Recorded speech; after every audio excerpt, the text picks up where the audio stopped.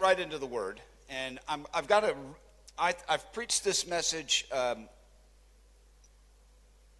think 26 times this season, and I have other things to preach, but this message, I believe, is a message that's going to change the destiny of your life. It is so important. I believe it's what the Holy Spirit is saying to the church today. And because it's important, I want you to take notes and don't sit here and apply this to all your neighbors. Allow the Holy Spirit to put the searchlight on your heart. Do you know what I'm saying? Sometimes we sit here and say, you know, that applies to this person over here, and I see that over here, and you know, this person. Try today to do a little bit of introspection and say, where in my life can I improve, and where can I step up to become all that God wants me to be? Amen? All right, let's pray. Father, we come to you in the name of Jesus. We did not come into this house today to seek a man or to hear the voice of a man or the wisdom of a man or the thoughts of a man, but we've come here to hear your voice. Teach us all things and bring all things to our remembrance. For you're the teacher, we're just the pupil. We're the disciple. So Lord, we take everything that would be a hindrance to our hearing, we remove those hindrances, and we're getting ourselves ready to receive the word engrafted into our hearts, which is able to save our soul. In Jesus' name, amen. All right, I want you to turn in your Bibles to Luke chapter 10 and verse 25 through 37. Luke chapter 10, verse 25 through 37. And I'm going to be reading out of the New King James. If you guys up there in the spaceship can dial that in, it would be helpful. Luke 10, 25 through 37. This is the parable of the Good Samaritan. How many of you have heard this before? How many of you have a Bible? How many of you refuse to answer any question that I might ask? I just wonder. You've probably heard this story before. And then I'm going to give it a modern twist at the end. I might get thrown out of the church, but we're just going to try it anyway. All right, it says, Luke chapter 10, verse 25 through 37, and behold, a certain lawyer stood up and tested him, saying, Teacher, what shall I do to inherit eternal life? And Jesus said, what is written in the law? What is your reading of it? So this lawyer answered and said, you shall love the Lord your God with all your heart, with all your soul, with all your strength, and with all your mind, and love your neighbor. Love your neighbor. One more time. Love your neighbor. So we're really to love our neighbor as we love ourself. I would make a note of that in your Bible. Verse 28 said, and he said to him, you have answered correctly. Do this and you will live. But, circle the but. Every time you have a but, you have, well, you know what a but's there for.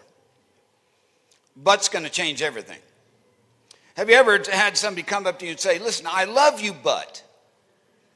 That just about cancels out all of the I love you. You know, you may be left, but I love is gone. No, but is, it's used, people use but because they don't want to just tell you the truth. So we see here, Lord, but, and look at the reason that he uses this. What verse was I at? I'm lost. Oh, here, 29. Sorry about that. But he, wanting to justify himself. Now, underline that. You see, his whole purpose, it would be great if people asked questions with a pure heart and they really wanted to learn and they're out to try to get something from Jesus, and their motives were pure. But no, this guy is there. He's a lawyer by trade. He specializes in Jewish law, and he's asking questions that he thinks he can use to trip up Jesus and get him to say something that could be put into the Nairobian or into one of those daily papers. And he would like to catch him in something. But as they say in America, this was not Jesus' first rodeo. Jesus had been through this before. Amen? And it's a little hard to catch the Son of God, the Alpha and the Omega, the beginning and the end, the all-knowing one. It's kind of hard to catch him off guard. Amen? But he goes right along with him. And he says, but he, wanting to justify himself, said to Jesus, and who is my neighbor? Who is my neighbor? Well, let me ask you, who is your neighbor? Do you have a neighbor in the house? Point to your neighbor in the house. Just point to him. Okay? Are these the only neighbors you have? So you have neighbors back in your neighborhood. So we know what our neighbors are. It's too bad that he didn't go, and this lawyer didn't get his last bit of his education, could have figured out who his neighbors were anyway. Then Jesus answered, said, a certain man. Now, anytime you see in the scripture, Jesus used,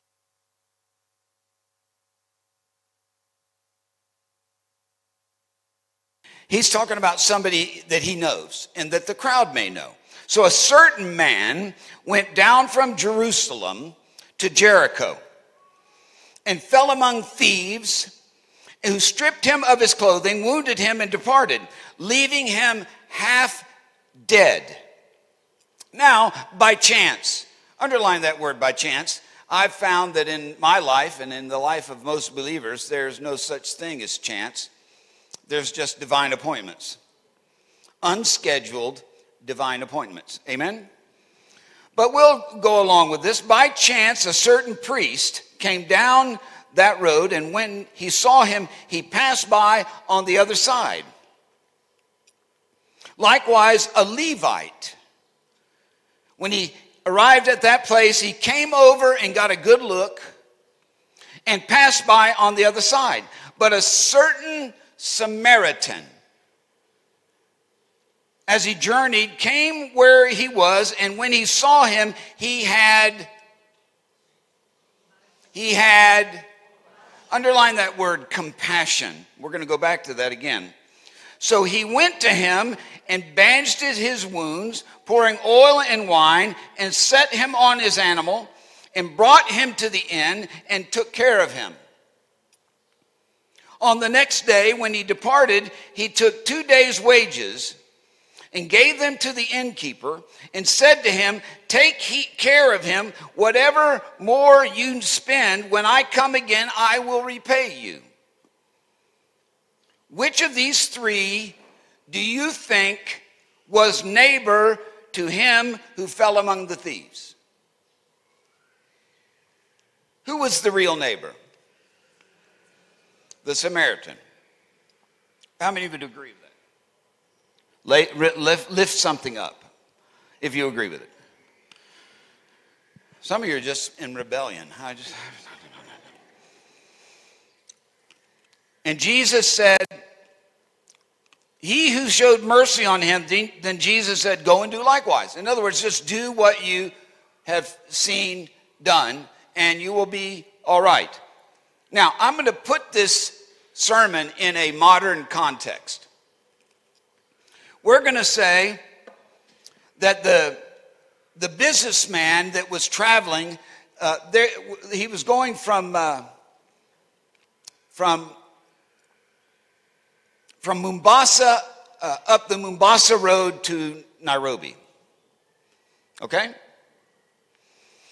And he's on this journey. He's out there around Sultan Hamoud. You know, it's a little bit dangerous out there, especially if you get there in the wrong time of day, animals and such.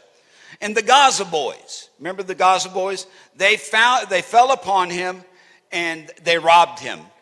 And they beat him and they stripped him of all his clothes and they took everything that he had and they left him there naked on the side of the road with nothing and half dead. Now, you know, if you've ever traveled that road, it seems like when you're going somewhere, there's a lot of traffic, but when you need help, nobody's around. Have you ever seen that to be true? You'll wait an hour and a half, but boy, if you're in a hurry, there's too many cars. Well, coming along on the drive up, you know, you go up from Mumbasa's down at sea level, you go up to Nairobi. On the drive up to Nairobi, there came our first contestant here. This Levite, and we're going to call him the bishop. Now he's in a hurry. I don't know. I have a lot of bishop friends, and they're always in a hurry. Okay, so the bishop's in a hurry. He's got a conference and now listen, I'm not thinking of any specific bishop. You can just fill in the blank in your imagination. I'm not gonna say it's Bishop A, B, C, D, or E. I'm just saying it's a bishop. And he's in such a big hurry that he didn't even really slow down. Now, don't be too hard on the bishop. I'm sure that he said a little prayer as he went by. You know, a little prayer. Lord, send somebody. Help a brother out, and he accelerated. Now, then comes another young man, and he's the what? You got the Levite and you got the priest. Which came first? Okay, well, the priest is the bishop, and then the Levite is, we'll call him the pastor. So the priest came by, he drives on, and then the pastor comes by. Now, you see, a pastor, many times they're closer to the flock than bishops are.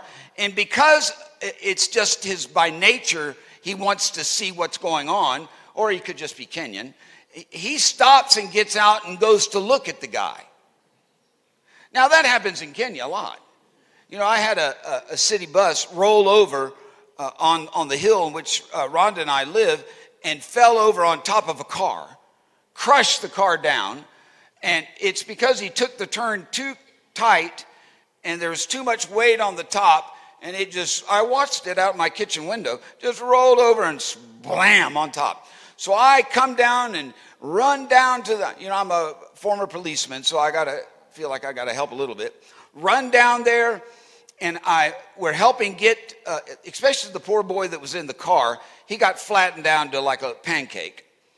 We got him in another car and sent to the hospital quickly because he had problems. The ones that were in the city bus, nobody fell out the window as it was rolling over. So it was just a matter of people being maybe scratched up a little bit or shook up. And we finally got everybody out, and we waited for the police. Now, what do you think is the number one thing that I heard being said by the several thousand who had come out of the woodwork to see this crash? What do you think is the number one thing said by Kenyans at a crash site? Pole sana. Pole sana.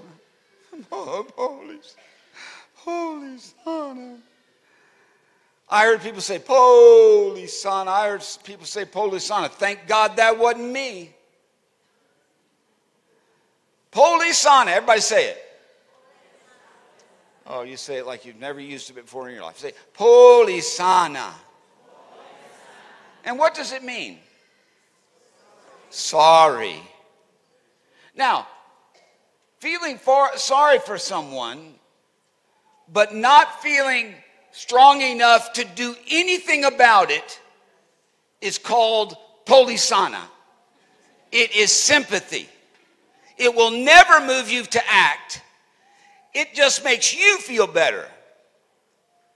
Because every time you say polisane, I'm not doubting whether you mean sorry or not, but I do think you have hidden in your meaning sorry, and I'm so glad that's not me. Oh, I'm glad I wasn't in that. I'm glad that's not me today. And so polisana is one of those words. I've lived here about 9.5 years now, and I would say it's in the top 10 of words that I hate.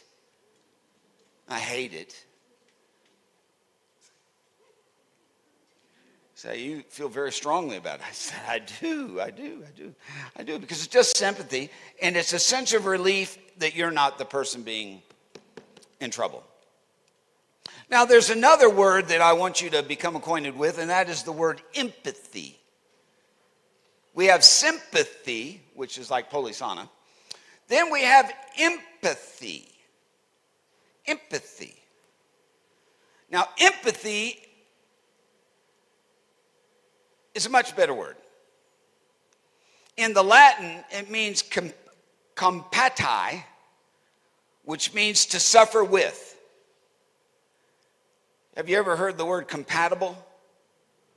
That comes from the word compati, which means, in this context, it means when you have empathy for someone, you not only feel bad for them, but you suffer with them. It hurts you. It bothers you. And because it hurts you and bothers you, it often can move you to do something. Okay? So, compassion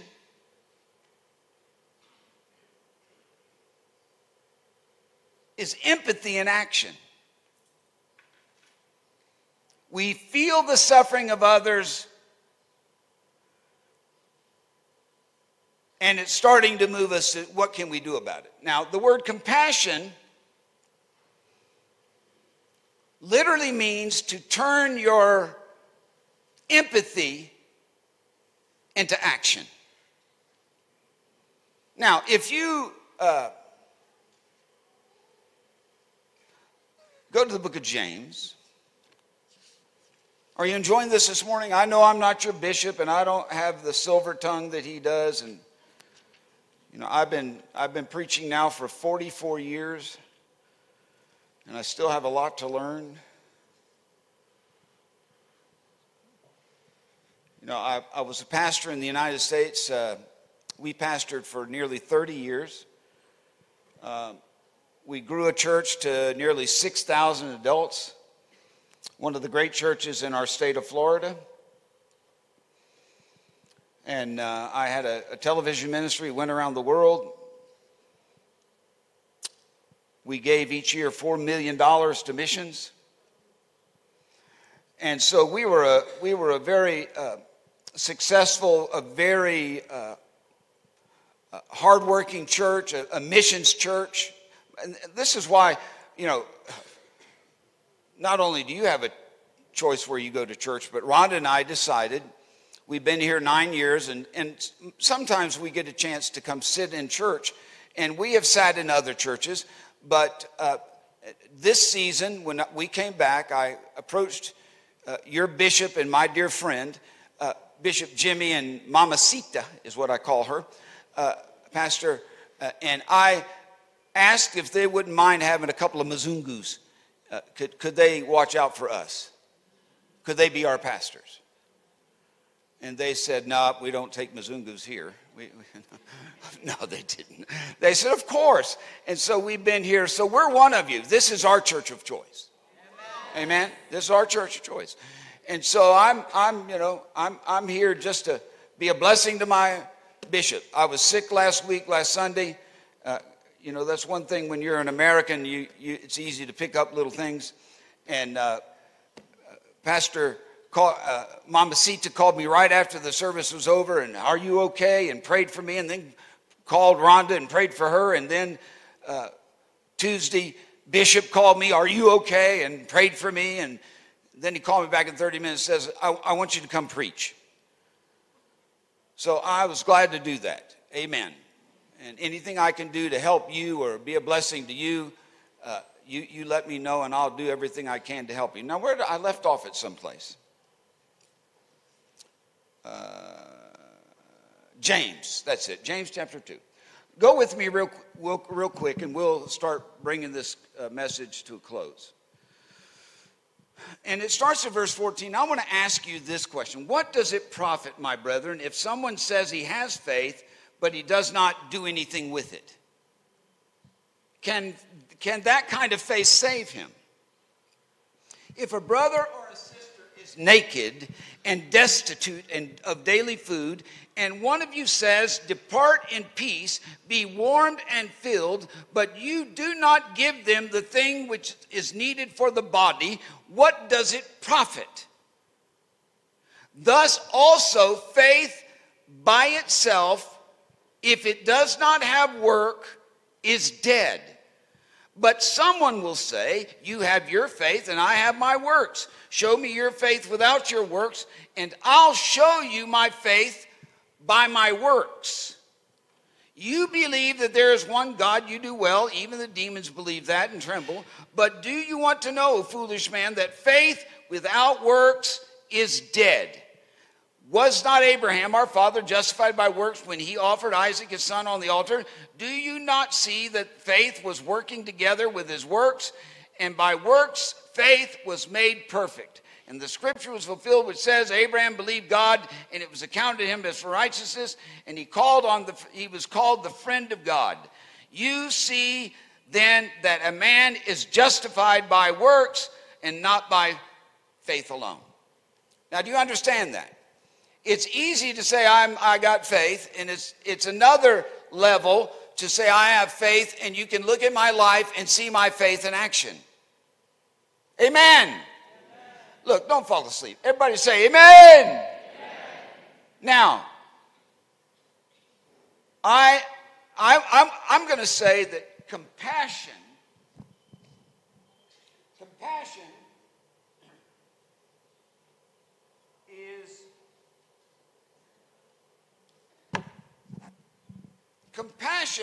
is polisana with something in your hand. Now, listen, polisana would be taken off my worst sayings in Kenya list if, when a person said polisana, and they looked at the person that had a need, and they blessed them. Amen. Amen. Now, I'm just asking, how many of you here this week had a rough week financially? You don't have to give the details. I'm not going to ask you. I just want you to slip up your hand. If you had a rough week, oh, they're all in the back. Did you? Well, look, you didn't tell me what it is, but Mom and I want to just put something in your hand. Maybe it'll help a little, okay? And there's a brother over here. Where? Huh? Who was it? Oh, you did. Are you sure? You look so prosperous. Are you sure? I feel like I should be getting a loan from you.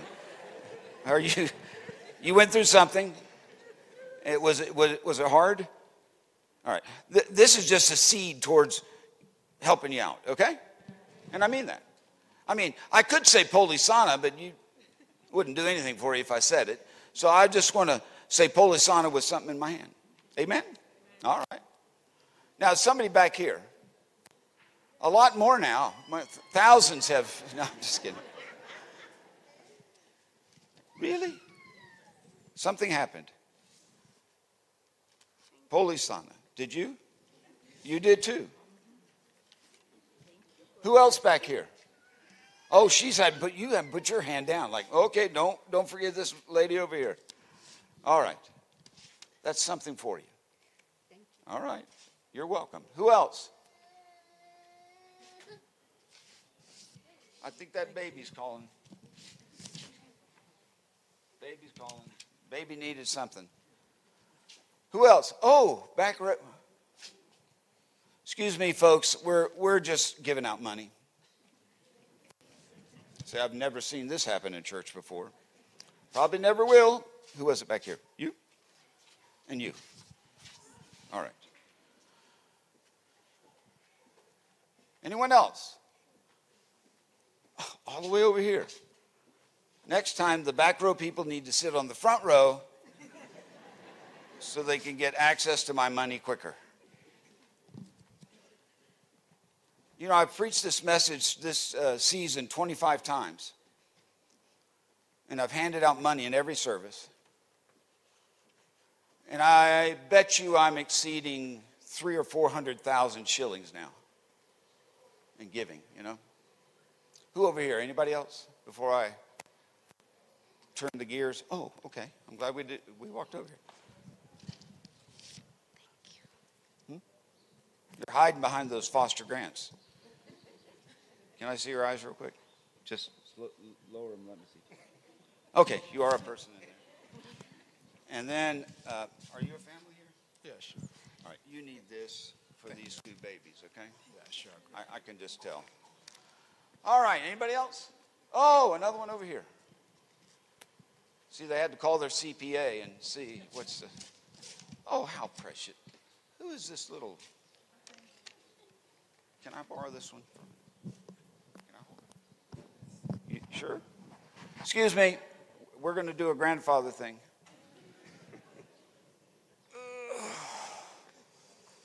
Hi, sugar. Rhonda. Look what I found.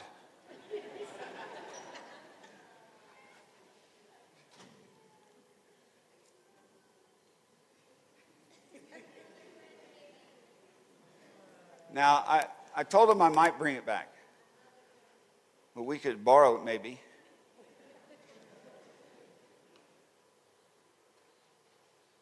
This is what cures grandparents who are away from their children. Say a blessing Here, over take it. No, You take it back to her. No. Here, take it. Take it. Hold it. Hi, Mama. They're that way. Let's say a blessing over her. Oh, you want? Everybody reach out your hand.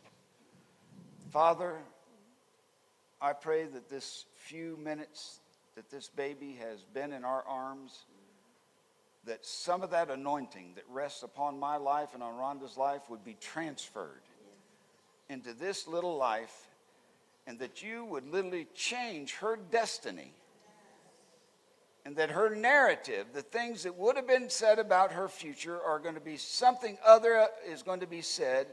And Lord, she's going to become a leader in her generation. In Jesus' name. Huh? All right.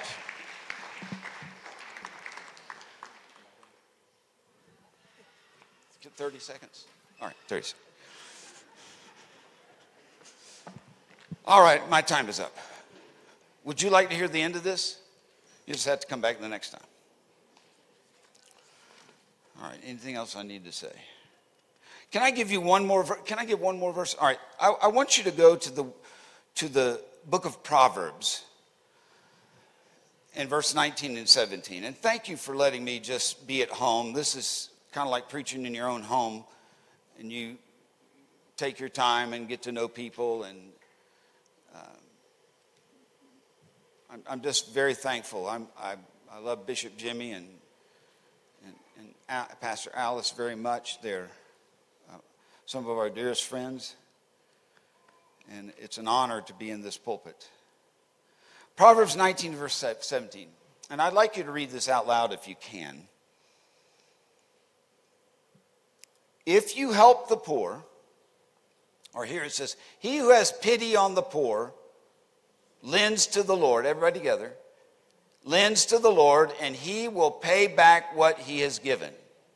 Now that's the New King James Version. Another version says, if you help the poor.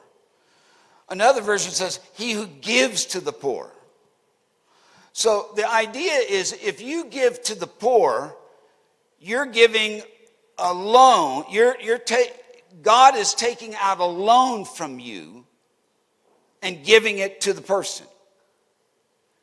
Now, you call that a filizu loan or a faluda something loan. What do you call that? Falizi? What is it? A filiza. Filiza. Fuliza. Fuliza. Well, I've known those loans. I've never had one, but I had a lady owed me some money. And she said, look, my husband's sending me money for you. And I'm like, praise the Lord. And so I'm waiting there, and all of a sudden her face went. She had forgot that she had taken out a $10,000 Faloozy loan. And all that $10,000 didn't get to me. It went shoo, right back to Safari or whoever it is. Now, God says that when you see somebody that is poor, if you will bless them, God will in turn pay you back. And it said with interest. So this is the only time in the entire scripture that I could find, and if you earn your doctorates, I have a doctor of ministry degree and I have a PhD, and all I did in those 2 degrees is learn how to do research. And in all of my research, I could find no other giving in the Old or New Testament where God owes you. Like when you tithe, you know what tithing is. Tithing is when you take care of God's man and God's church, God takes care of you. If you take care of God's business, God takes care of your business. You take care of your pastor, God will take care of you. It's just, look, that's reciprocity. Okay? But this is something different. Write this down in your notes. This one verse, and I can give you more later, but this one verse provides a cover, an insurance cover over your life. And when you need help the most, and ladies and gentlemen, all of us at times in our life need help. And if we have been helping the poor and caring for those who are in need, God will honor that and pay you back at the right time with interest. And I do not believe you nor I will get to heaven and we will say to God, you owe me. I lent all that money to poor people and you never paid me back what you owed me. I just can't imagine that that'll ever happen. I think when you get to heaven, he says, you know what? I gave you exceeding abundantly above all that you could ask or think according to the power that is at work in you. Amen. Amen. Would you bow your heads? Now, I didn't get into it, but if you want to grow your church, you can grow your church by reaching out to your neighbors where you live. And when they get into trouble or they have a little difficulty, they're sick or their kids are sick or their husband's left and all that kind of stuff, and you can go over and provide a little bit of encouragement. If they're sick, take them a bowl of soup with some bread. If they're going through a hard place, give them a little bit of money. Not that you become their source, but you're going to become a blessing. And if they ask you why you're doing it, say, well, this crazy Mzungu came to our church and taught this principle, and I just believe it, that if I bless you, one day God will have to help take care of me if I get into trouble. And we, all of us over at Zimmerman, we love you. We just love to have you come to our church and learn these kind of things with us. Listen, if you help them when they're down, they're more likely to come see you when they're well. Father, in the name of Jesus, I pray over this congregation. If you would like an anointing, the anointing of compassion to flow in your ministry, I want you to stand up and let me just pray a specific release of my anointing onto your ministry and life. If you want to be used by God to be a blessing, and you understand it,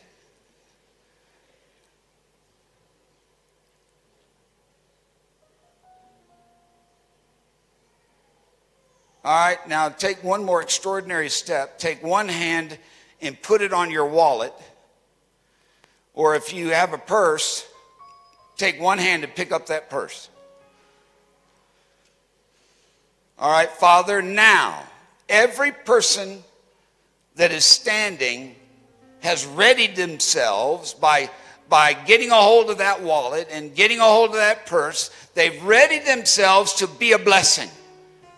And I pray, God, using my faith, in my miracle believing faith, I believe, God, that as each of these members sow seed into those that are suffering, I pray, God, this time next year, as we have learned from an excellent Bible teacher in this place, that the narratives will have changed, and the things that we are talking about 1 year from now, September of next year, will be about how you have blessed us and highly favored us, that you've gone before us, and that you surround us with favor as a shield. I believe, God, the best days for us are on the way. And I thank you, God, that I am a part of that miracle. Now, everybody say this out loud. Say, Polisana. Say it like you mean it. Polisana. With something in my hand.